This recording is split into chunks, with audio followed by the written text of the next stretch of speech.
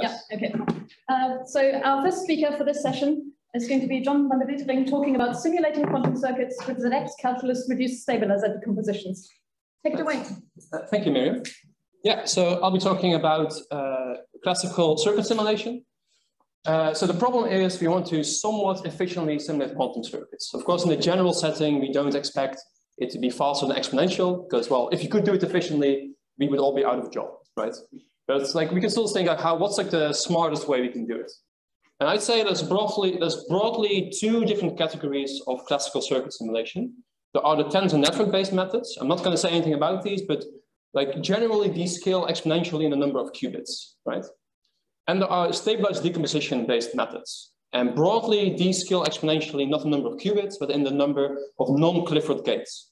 And in this talk, I'll be talking about stabilizer rank. There's also this technique of stabilizer extent, but that won't be relevant for this talk. So I'll be talking about the stabilizer rank technique. So what is that? Well, I think most of you are familiar with the Gottesman-Camille theorem, which says that if you have a quantum computation which consists of a stabilizer state preparation and then Clifford unitaries and a stabilizer measurement, you can efficiently classically simulate this, right? And then there's an interesting observation that the stabilizer states actually span the entire set of quantum states. So if I have an arbitrary state ket psi, I can write this as a linear combination of stabilizer states. And this has like a number of terms, and the minimal number of terms that I need to write a state, I call the stabilizer rank of this thing, which I write with a chi here, okay? Now, why is this an interesting observation? It's because it leads to a strategy for circuit simulation. So for instance, suppose we start with a Clifford plus T circuit. There's an approximately universal gate set, so we can write approximately any quantum computation in this way.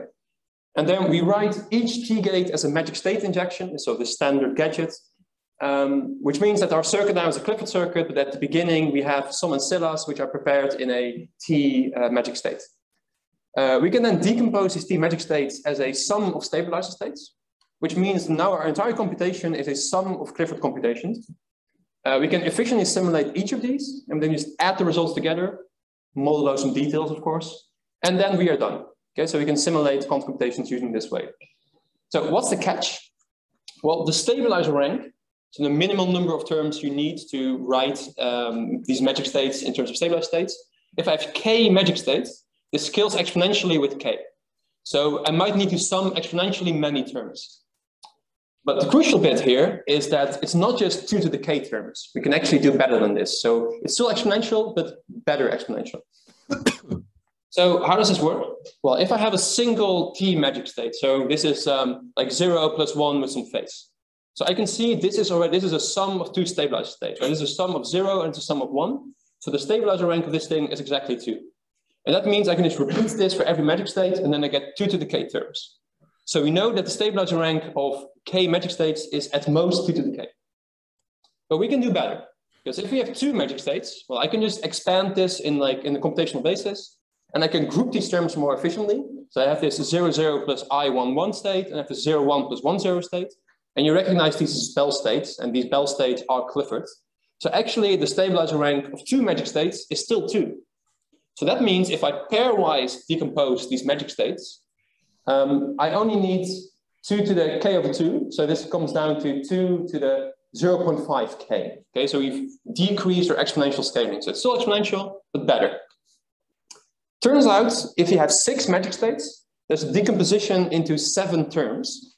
This is at all not obvious, by the way. And that means that we can actually scale it with 2 to the alpha k, where alpha is this 0.467. This was found by Bravely, Smith, and Smoling. So I'm going to call this a BSS decomposition. For those familiar with magic state decompositions, yes, I'm aware there are better ones. We'll get to that later. But yeah, so there's this 6 to 7 decomposition, and this gives you quite good scaling. Okay, so our idea, what we did in the paper, is do this strategy, this simulation strategy, but use ZX diagrams instead of circuits. And the benefit of that is that we can optimize intermediate diagrams, and this reduces T count, which means we need to do less decompositions. I'm going to explain what ZX diagrams are, but I'd like to see a show of hands. Who here has heard of ZX calculus or ZX diagrams? Oh wow, that would not have been true 2 years ago. Okay, that's great. Okay, so I'll give a brief introduction to that anyway. But yeah, Okay, so this is described in 2 papers of ours. I'm mostly going to be talking about the first paper. The second paper gives some ways to improve this, and we'll hopefully have time to get to that. But let me just first describe what we do in the first paper. So the algorithm we propose is, first step is you write your Clifford-Pastis circuit as a ZX diagram. Then you simplify a diagram with your favorite algorithm. It's like whatever diagram you want. The goal is to decrease the T count. Then you pick some spiders with a T-like phase, so they're sort of magic state-like, and you decompose these into stabilizer states. Then you have a sum of diagrams, and you simplify each of the diagrams again, and hopefully kill some non-Clifford phases. And then you repeat this. So in each of these diagrams, you again pick a couple of spiders to decompose, you get more diagrams, you simplify each of them, etc. And you do this until you've reached your desired simplicity. So your diagrams are simple enough, you can exactly calculate the scalar value of it. And then you add together all diagrams, and then hopefully you get something that scales better than the other methods we've seen before. Okay, so I'm gonna explain each of these steps in detail. So first, ZX diagrams. So to a first approximation, it is just an alternative notation for circuits, for circuit notation, right? So you see here above, we have a couple of gates, which I wrote now in ZX notation. So you see the Z phase gates, the S, the T dagger. They correspond to these green dots, which I'll call Z spiders. And there's like a phase in there. So the S gate is a pi/2 rotational block sphere. So you write a pi/2 in there. T gate is a pi/4 rotation. So you write pi/4. The X gate is an X rotation. So we use a different color. We use a red color.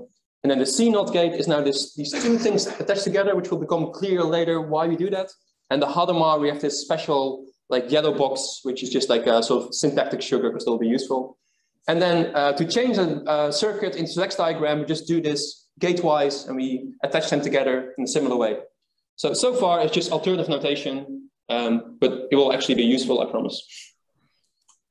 So how do we what actually is a ZX diagram? Well, what gates are to circuits, spiders are to ZX diagrams. And spiders come in 2 flavors. We have Z spiders and X spiders, which I depict with green or red. And why did the screen just go blank?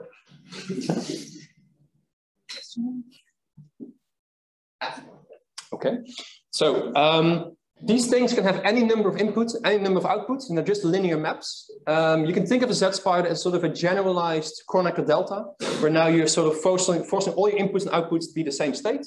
And if they're in the one state, you give them a phase alpha. And the X spider is exactly the same, but in the X basis instead of Z basis, right? So for example, if I have a single input, single output, then these are just your Z phase gates and X phase gates, where the alpha is the angle of rotation on your gate. So you can just calculate these as matrices, okay? If your phase alpha is 0, we're just not gonna write a 0, just write it without. You like less cluttering.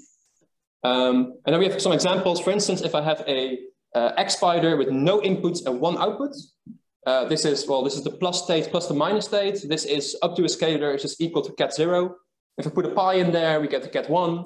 And the green spiders, we get a plus state and minus state. So we can represent these sort of canonical standard basis states using spiders. So we can compose these spiders in 2 ways. We can either do a horizontal composition, so stack them on top of each other. This gives the tensor product of linear maps. So here's an example. Here's another example, take a tensor product with the X spider. And that's one form of composition. The other is composing them like in sequence. And this is just a regular composition of linear maps.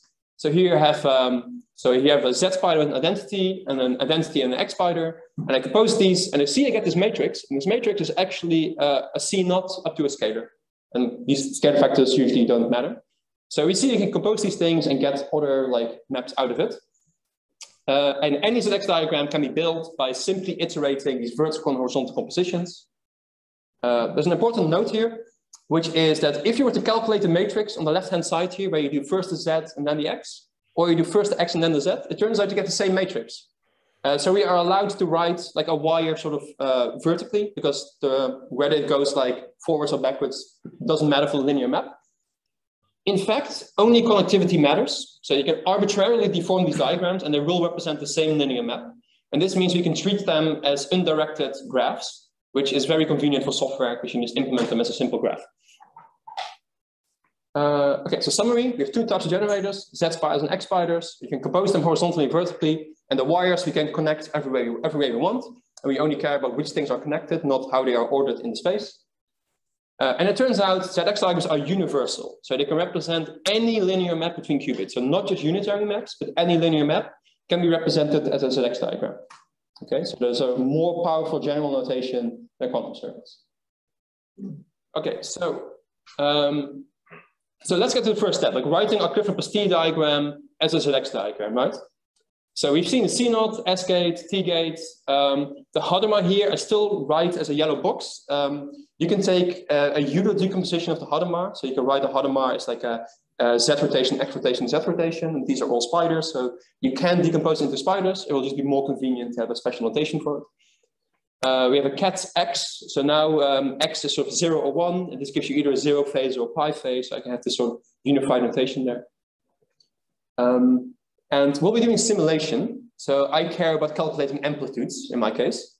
So for instance, if you want to calculate the amplitude of observing a computational Z basis measurement X on U applied to the 0 input state, I can represent as this ZX diagram where U is now decomposed into as a ZX diagram, and this represents this amplitude, right? So I can represent this amplitude as a ZX diagram that has no inputs and no outputs, because we're really calculating a number. Same goes for marginal probabilities using something we call the doubling technique. So now we're taking the marginal, we're marginalizing out the last wire. So we only care about the first few inputs. This requires doubling our diagram, which is actually quite problematic because if you have like K T gates in U, then this diagram will have 2 K T gates, right? Because you have U and U decker, they each contain T gates. It's actually quite problematic, but it will turn out to be fine. So this is a way to represent the marginal probability as a ZX diagram. So small notes, there's sort of two notions of simulation. We have weak simulation and strong simulation.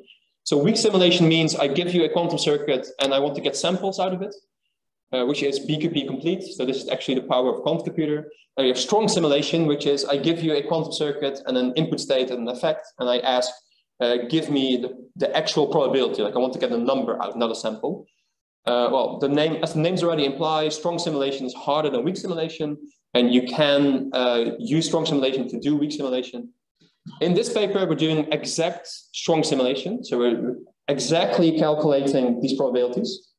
So we're doing sort of the hard problem. Okay. So that's the first part. That's writing your circuit or really your amplitudes as a ZX diagram. So now let's get to optimizing ZX diagrams. And this is where like the real usefulness of the ZX diagrams comes in. This is something we call the ZX calculus. So this is a set of rewrite rules for ZX diagrams. So these are rewrite rules that preserve the semantics as linear maps. So you can do these transformations and the diagram will still implement the same linear map. For instance, the top left one says that if I have two spiders of the same color that are linked together, I can fuse these spiders together and then add the faces.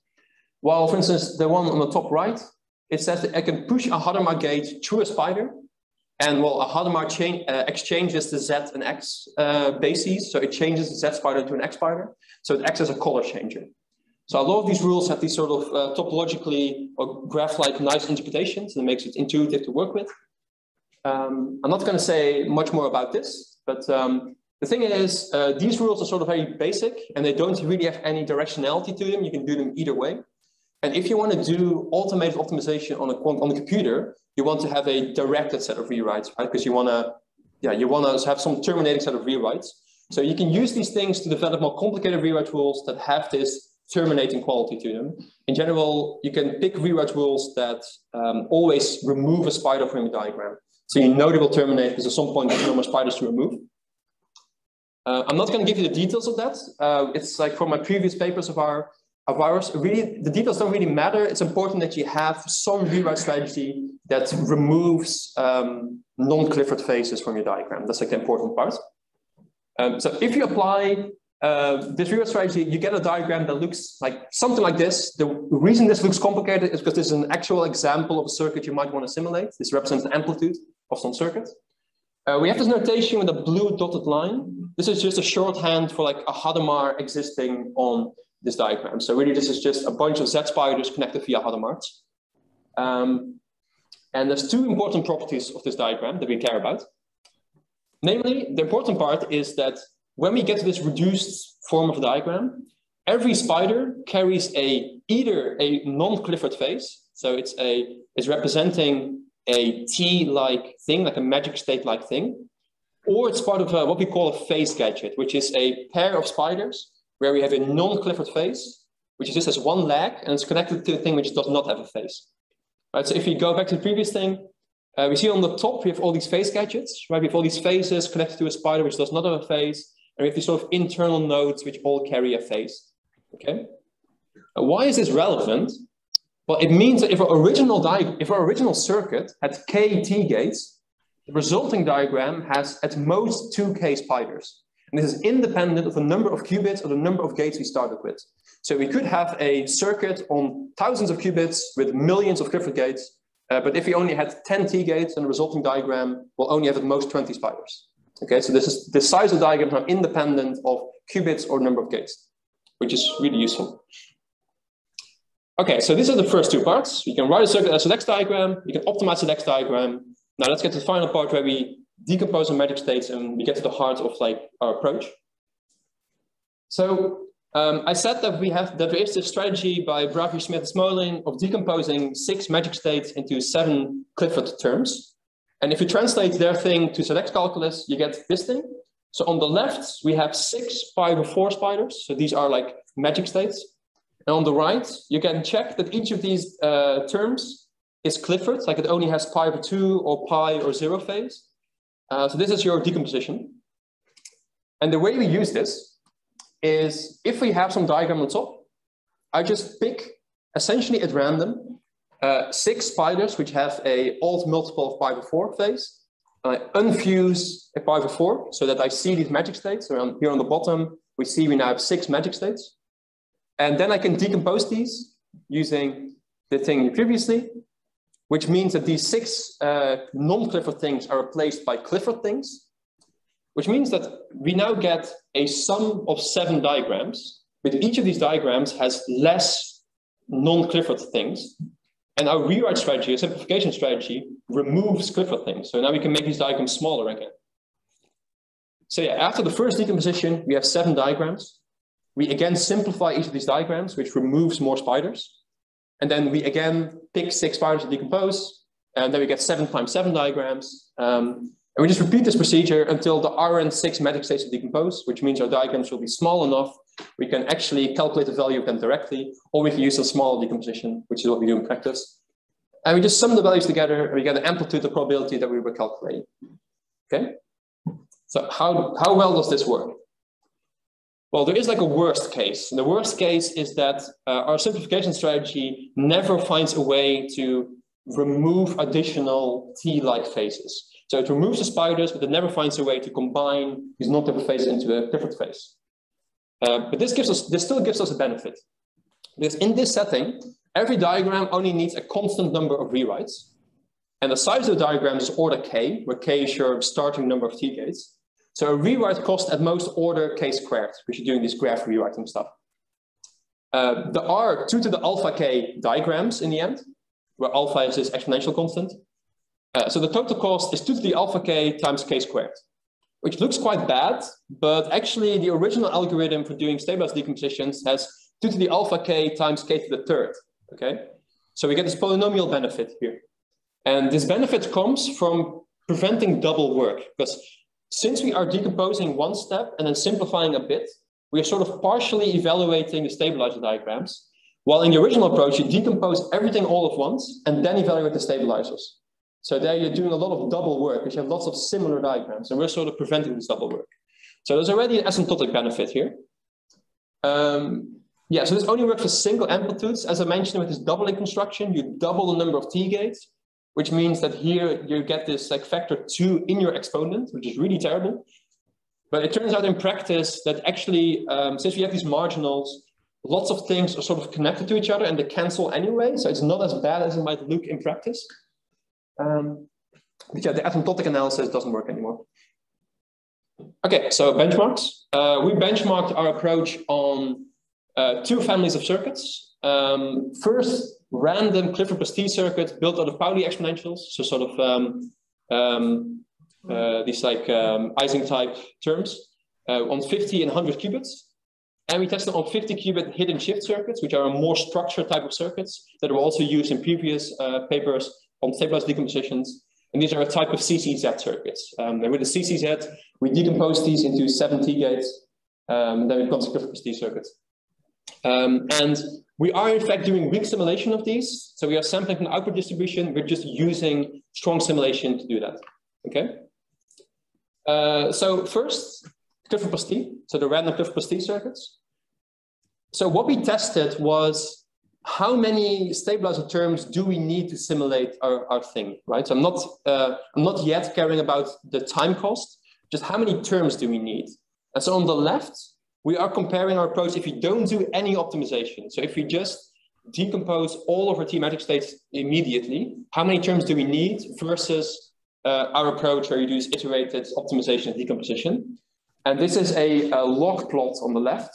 So you see, for instance, if we are working with 50 T gates, then we get sometimes we get like a 10 to the 12 term reduction. So like we get like way less terms.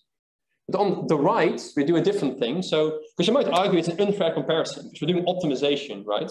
So really you should be thinking about, I take my circuit and I first optimize for T count, and then I do my, my stabilized decomposition. So on the right, we do 1 round of our optimization strategy. This is sort of like a really powerful circuit optimizer because we have an input state and input effect. So we are taking it into account that we can kill more T gates because we know which state we are inputting, we know which effect we are calculating. And there we see we get, that's not a log plot anymore, it's a linear plot. So we still see that we get like a factor 10 or factor 20 reduction in terms. It still works, but it works less well, right?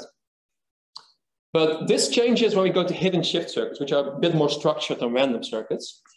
And now both of these are log plots, and you see that the T count goes up to 1400 there.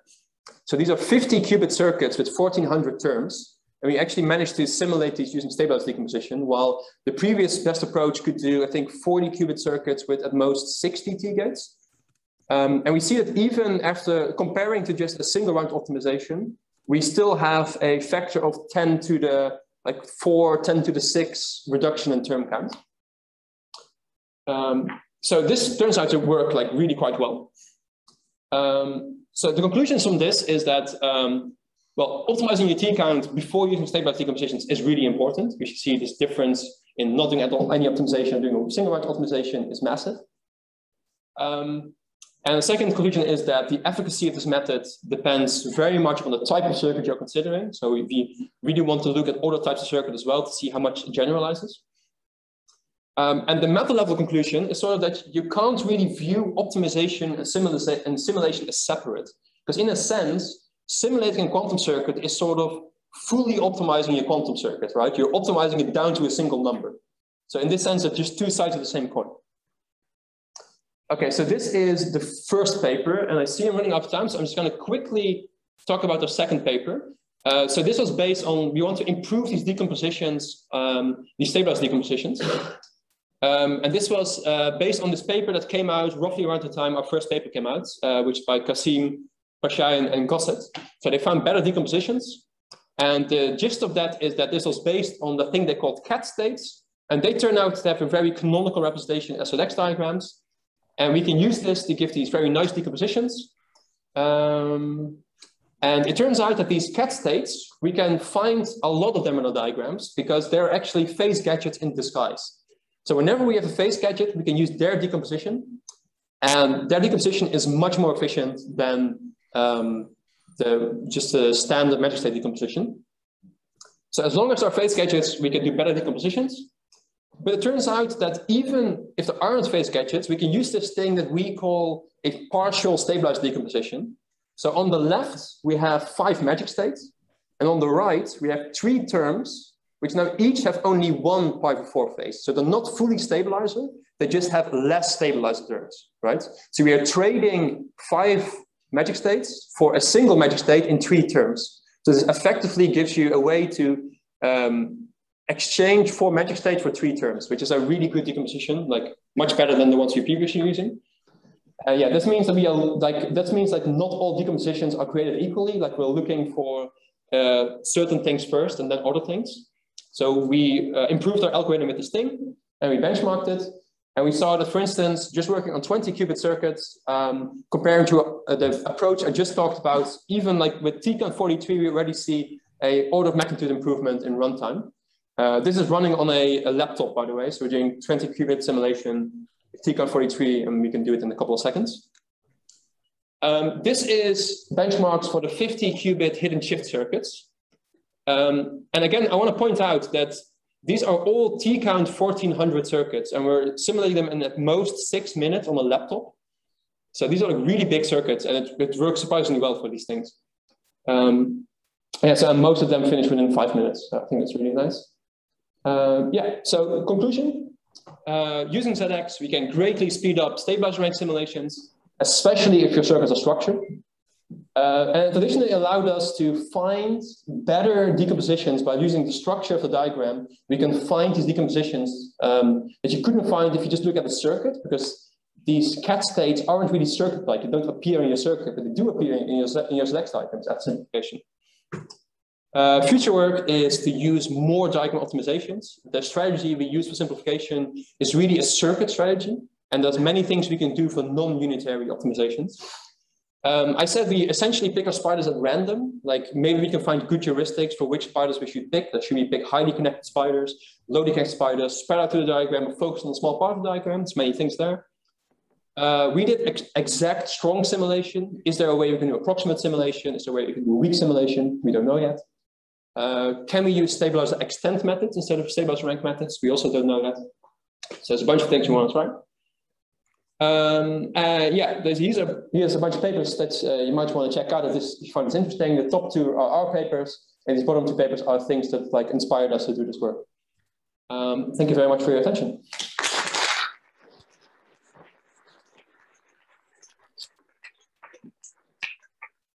Any questions?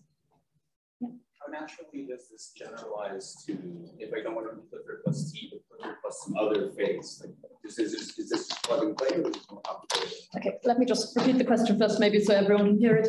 So it was about how naturally this generalizes to other phases. So rather than Clifford plus T, having some other kind of phase gates in the circuit. Mm-hmm. So you can do it, but it will work less nicely. So let me get to the way back in the beginning.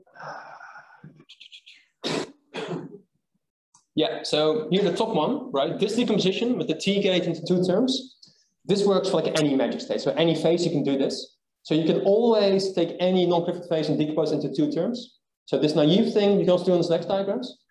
The reason you expect less benefit from the ZX approach, the nice thing about the optimization is if you have two T-like phases and they combine, they instantly become Clifford. But if you have some arbitrary alpha, they just become 2 alpha and it's still non-Clifford. So yes, you can reduce your two things to one thing, but it's less nice. So you can do it. I expect it to be work way less nice. Another quick question, maybe? Yeah. Yeah. So if you in comparison with this other work by Hartog and Kozaifa, Oliver Reed and Smith, because around a year ago they also had a nice. You mean the paper published in Quantum, like sort of the long paper with all the different results and stuff? I think it's, I guess it was QIP this year. I think it's not published yet. Like they had some improved algorithm for estimation of. So I just wonder, can you just combine both approaches? Like I don't know this approach, so I don't know. Okay. And the second, okay, I mean just a commentary. This is work by Ravi Gosset from December last year that actually allows you to circumvent this. Yeah, the marginals without, yeah. We have a master student that's starting, I think in 2 weeks, that's going to implement that for us in our methods. Yeah, I was really excited with seeing that. So, yeah. Okay, another very quick question, or? Yep.